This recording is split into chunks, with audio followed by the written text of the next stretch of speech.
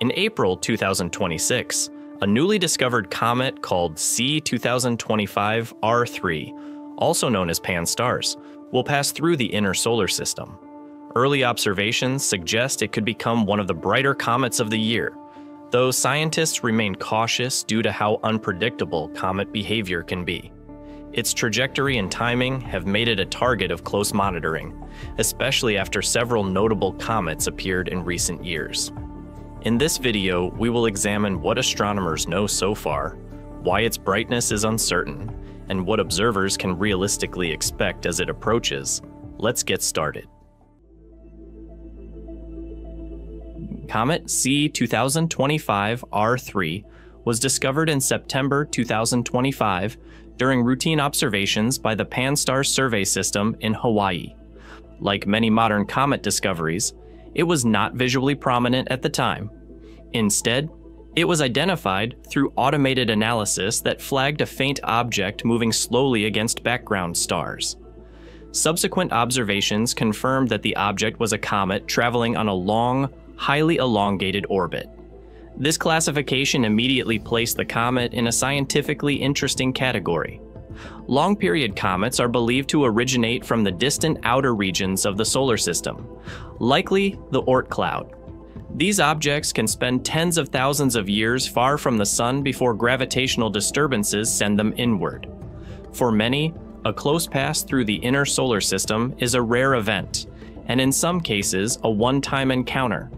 Orbital calculations show that Comet C2025-R3 will reach perihelion, its closest point to the Sun, on April 20th, 2026. At that time, it will pass between the orbits of Mercury and Venus, exposing it to intense solar heating.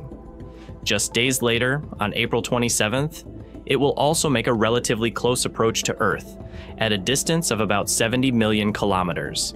This sequence matters because comet brightness depends on both solar heating and viewing geometry. Close proximity to the Sun drives activity as ices sublimate and release gas and dust, while proximity to Earth improves visibility. When these two factors occur close together in time, a comet has a greater chance of becoming noticeable. However, geometry alone does not determine the outcome. Many comets with favorable orbits fail to become bright, either because they are poor in volatile material or because their nuclei respond weakly to heating. At this stage, Comet ER3's trajectory establishes potential, not certainty.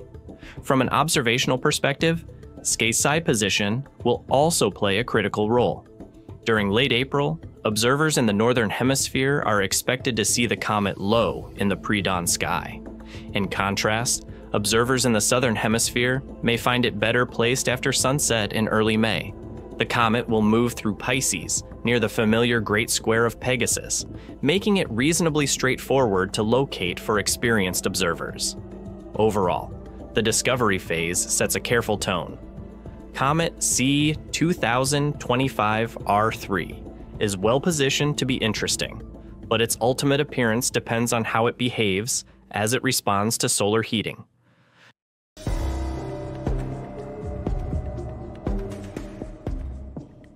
The central uncertainty surrounding Comet C2025-R3 is how bright it will become as it approaches the Sun.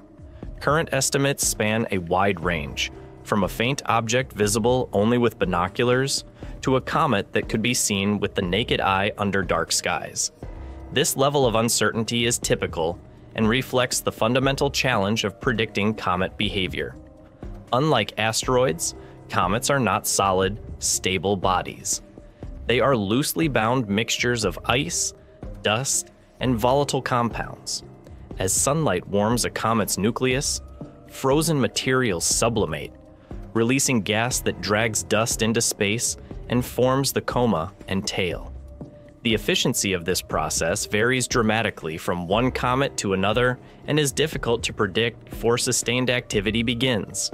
Brightness predictions for Comet R3 currently range from around magnitude 8 to as bright as magnitude 2.5. A magnitude 8 comet would be easily visible through binoculars or a small telescope, but invisible to the unaided eye. A magnitude 2.5 comet, on the other hand, would rival some of the brighter stars in the night sky, at least briefly. One factor that could enhance the comet's apparent brightness is forward scattering. As the comet moves into a position between Earth and the Sun, sunlight can scatter off dust particles in its tail and be directed toward Earth. This effect can temporarily boost brightness beyond what distance alone would suggest. Forward scattering has contributed to unexpected brightening in several past comets. However, it depends strongly on dust production. A comet rich in gas but poor in dust may show strong emissions in instruments while remaining visually unimpressive. At present, astronomers do not yet know whether Comet R3 will produce enough dust to benefit significantly from this effect. Beyond visual brightness, the comet is scientifically valuable because of its origin. Long-period comets are thought to preserve relatively pristine material from the early solar system. As Comet R3 becomes active, spectroscopic observations can reveal the composition of the gases and dust it releases, allowing scientists to compare it with other long-period comets observed in recent years. This is particularly relevant given the unusually active period for comets over the past few years. A growing dataset of well-observed comets allows researchers to refine models of how these objects form, evolve, and survive close encounters with the Sun. In this context, Comet C2025-R3 contributes valuable information regardless of whether it becomes visually dramatic.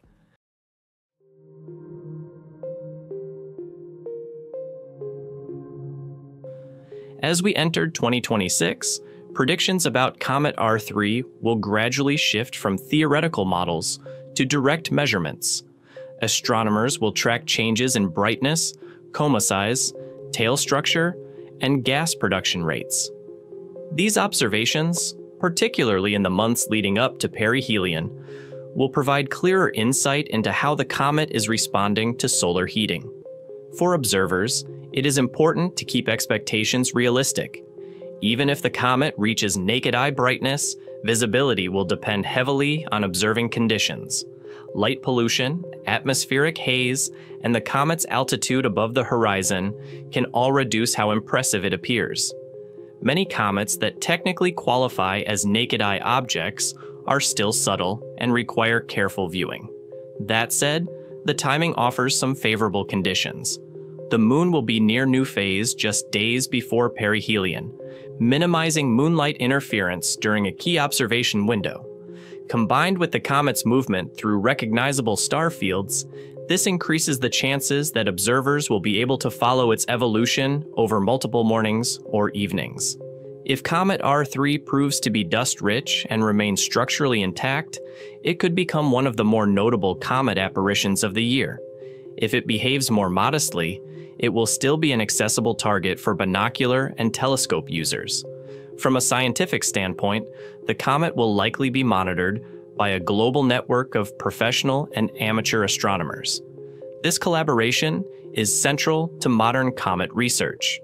Amateur observers often provide frequent, long-term monitoring, while larger observatories contribute detailed spectroscopic and imaging data. Unexpected behavior remains a possibility. Some comets fragment, fade rapidly, or brighten suddenly as internal stresses increase. While such events can reduce visual appeal, they are often scientifically valuable, revealing how fragile comet nuclei can be and why many comets do not survive repeated passages near the Sun. Comet C 2025 EIR3 arrives during a period of heightened public interest in comets, following several notable appearances in recent years. Whether or not it becomes a standout visual event, it will extend this period of active observation and help refine expectations for future long-period comets.